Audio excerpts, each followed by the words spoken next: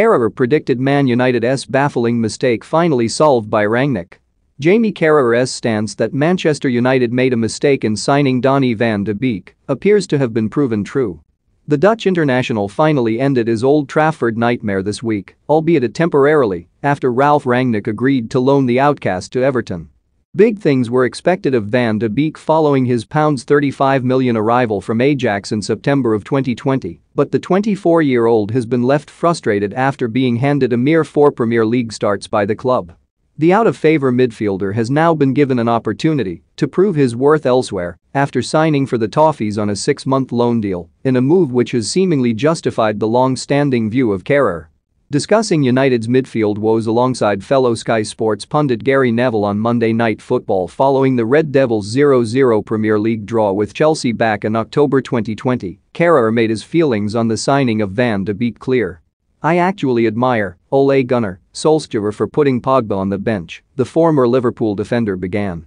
"I said here a few weeks ago, after the Crystal Palace game, Fernandes and Pogba, they're not a midfield together, they can't play together, and they never will be.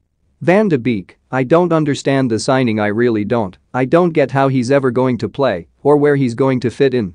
As soon as he was signed my thought was he plays no .10, Fernandes plays there, Pogba can play there, and you look at it now, and it's better for the team in terms of having Fred and Scott McTominay there.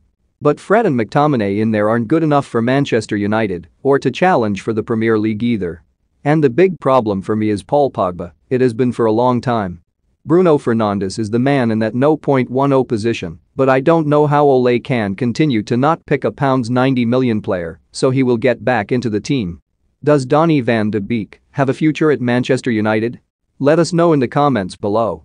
But for me, him and Fernandes will never work." Carragher's prediction has clearly come to pass as Van de Beek has been granted leave after evidently struggling to make his mark under either Solskjaer or Rangnick.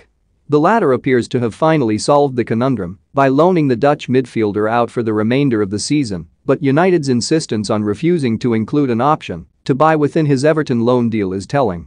The club's managerial dilemma remains the priority at Old Trafford, and a new man at the helm could well entrust Van de Beek with more game time next season, especially if Pogba does indeed depart.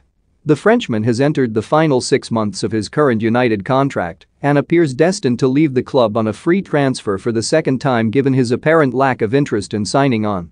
His increasingly likely departure could well open up a pathway for Van de Beek into the United first-team fold, but for now, at least, Carragher's damning assessment